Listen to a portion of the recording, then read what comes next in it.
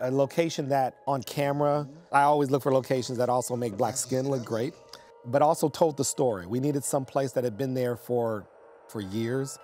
Stop playing. Is this Blaze house? Where's Wesley? I want to talk to Wesley. If it is, you know what they paid for. Wait, hold up. I know I left this door open.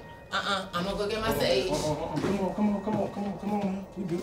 Both in the locations that we picked, the way that we applied like the budget, the way that we applied like the design was one of like trying to keep things minimal but adding a lot of texture. Nice. I bet you this all repurposed wood too. We were lucky enough to find in Brentwood, of all places, this old house that had been there probably 100 years.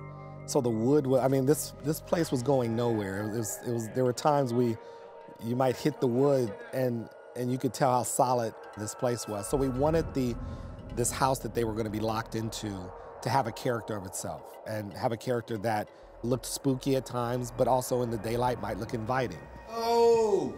Oh my gosh, this is so cute! And we were able to find that. And we even checked both places. What I mean by both places, there was a plan at one point to even go to Atlanta possibly to shoot this. And if we could find something in Los Angeles, and we found this magnificent cabin in the woods, as you might say, in the middle of Brentwood, and thank God we did.